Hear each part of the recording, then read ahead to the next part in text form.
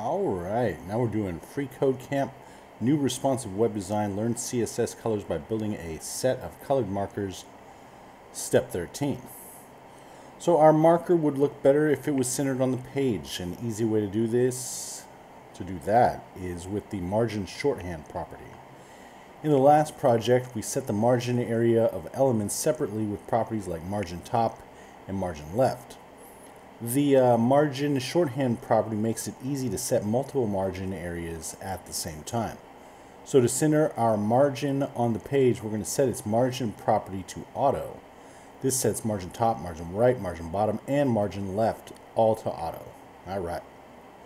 So, margin auto. There it is. Look at that. Check it. Alright, and submit it. Now we're on to step 14, and we'll see you next time.